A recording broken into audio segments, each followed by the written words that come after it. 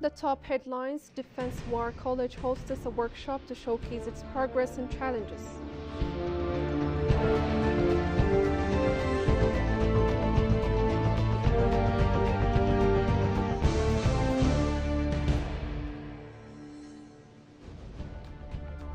And Ethiopia secures over $1.4 billion from coffee sector.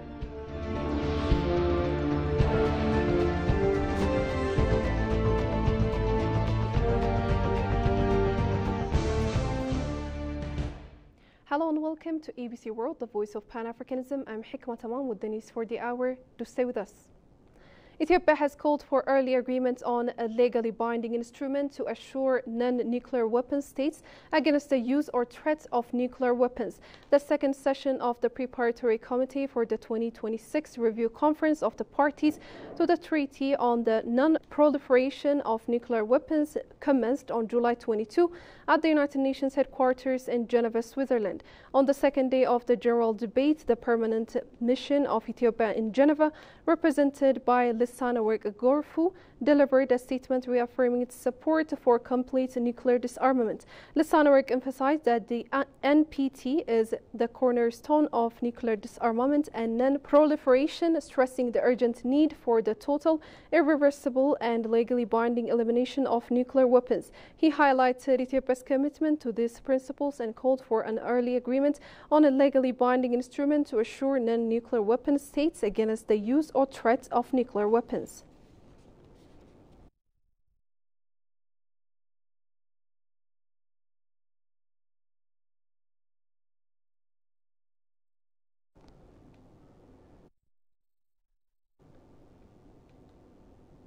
Ethiopian Airlines Group's world-class maintenance and training provider, Ethiopian MRO and ATR, the world's #1 regional aircraft manufacturer, announced the signature of a letter of intent aimed at developing Ethiopian MRO's ATR aircraft maintenance and training capabilities.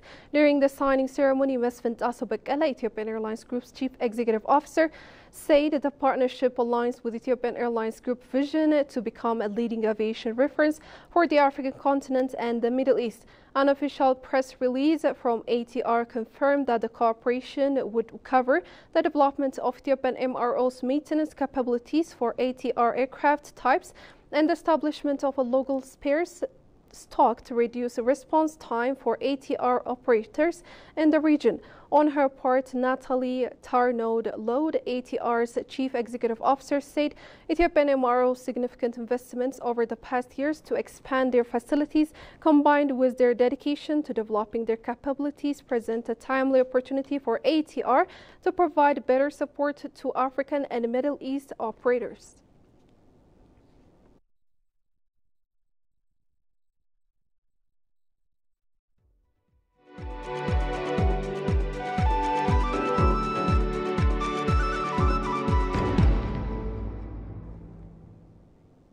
And in business news, Deputy Head of Mission at the Ethiopian Embassy in New Delhi, Buzunesh Meseret, took part in India-Africa Business Conclave 2024 second edition, which was held in Ahmedabad City, Gujarat State, India. On the occasion, Buzunesh delivered a presentation on the Ethiopian business and investment opportunities with a special focus on priority sectors such as agriculture and agro-processing, manufacturing, ICT, mining and tourism. She also elaborated market access, land, labor, force, specialized economic zones, integrated infrastructure, fiscal and non-fiscal incentives, economic reforms including privatization and liberalization of financial and telecom sectors as favorable economic factors of the burgeoning investment in her country. Ambassador Buzunesh also extended an invitation to Indian companies to explore the enticing investment opportunities in Ethiopia. It was stated that the Ethiopian Embassy and GIBF have agreed to further collaborate in promoting Ethiopian business and investment opportunities.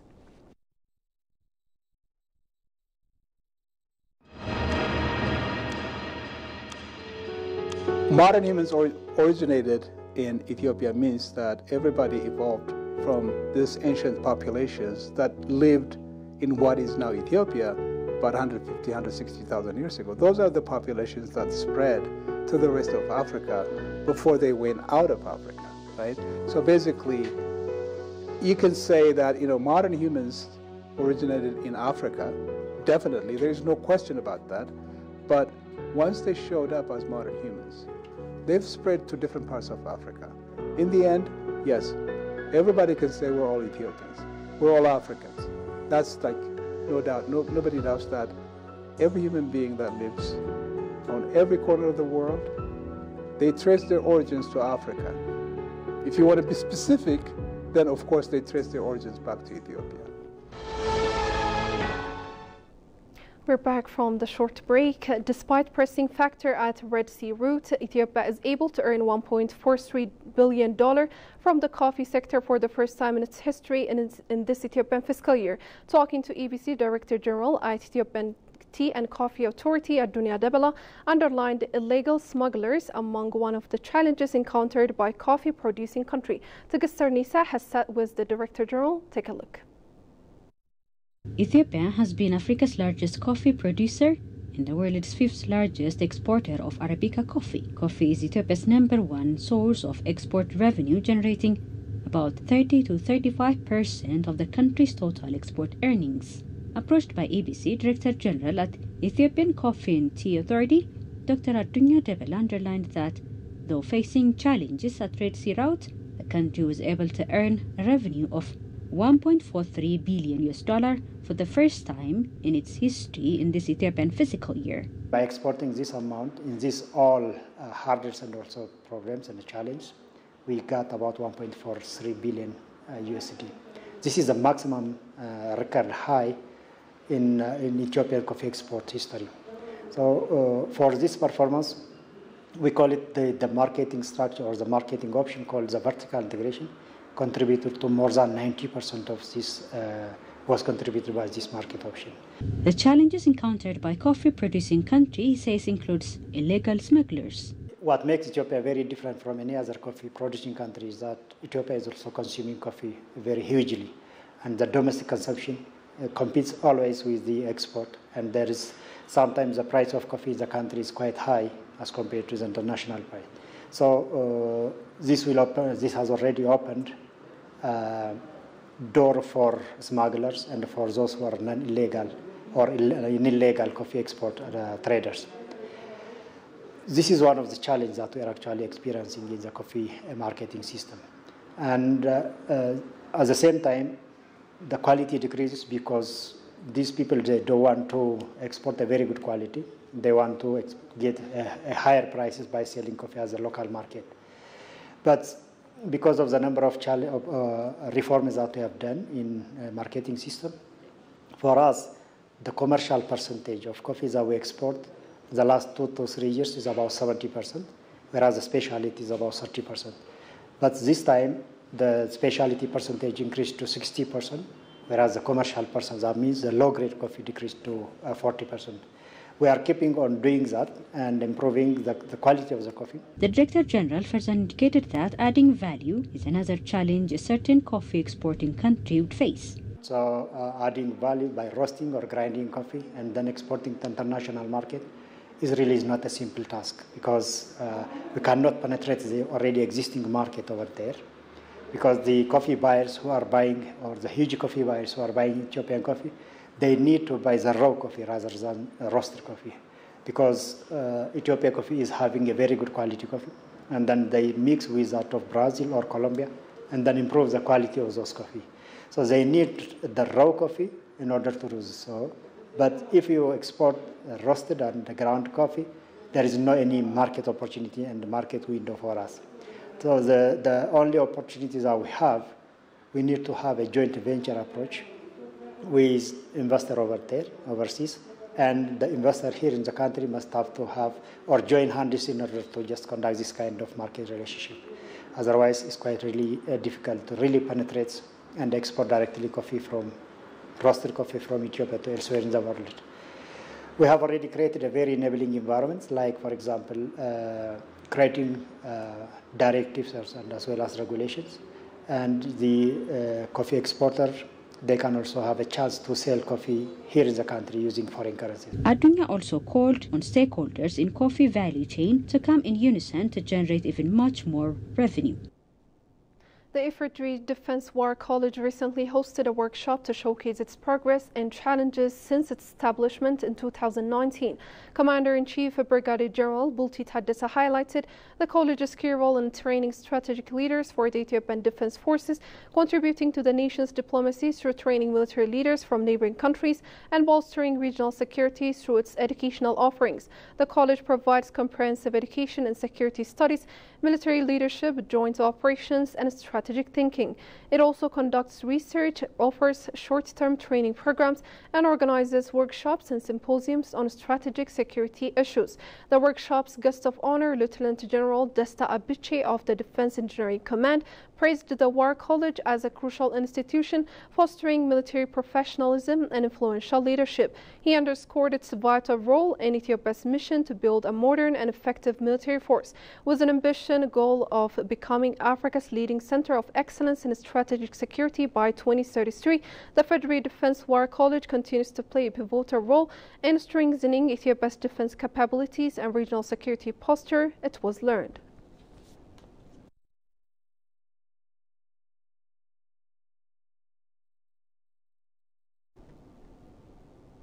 Oxford Policy Management has launched Data and Evidence to End Extreme Poverty funding initiative, which aims to end extreme poverty in Ethiopia over the next 7 years. The initiative focuses on empowering national researchers and analysts to develop and implement small and medium-sized research projects that generate critical insights, enhancing national strategies, policies, and programs to combat poverty and vulnerability. Michael Adino, the country director for Ethiopia, stated that this initiative will support Ethiopia's efforts to eradicate poverty. Ethiopia has made a significant stride in poverty reduction measures in past few decades, but they still face some challenge due to various shocks.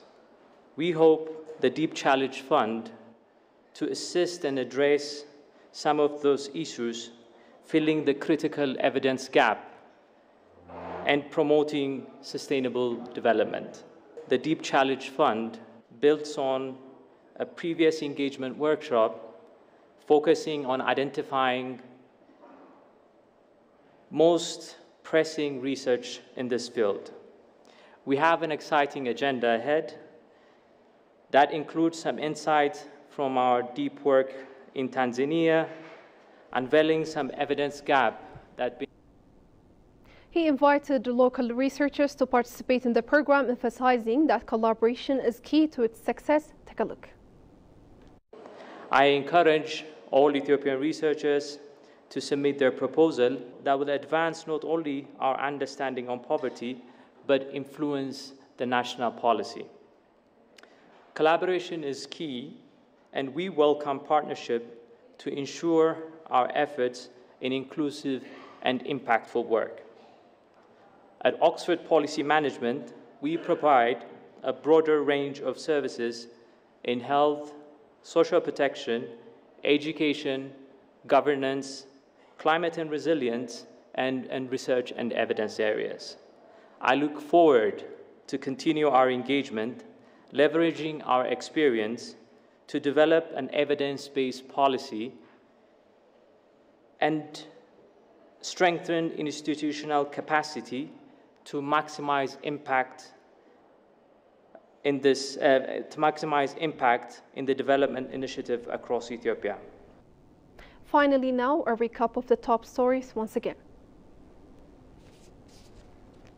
Defense War College hosts a workshop to showcase its progress and challenges.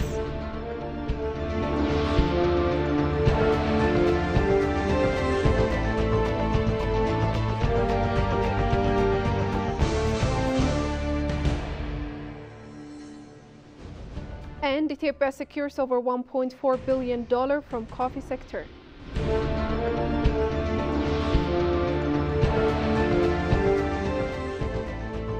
Well, that's it for now. You have been watching ABC World, the voice of Pan-Africanism. I'm Hikmat Tamam with the news for the hour. Do stay tuned in with more programs of ABC World.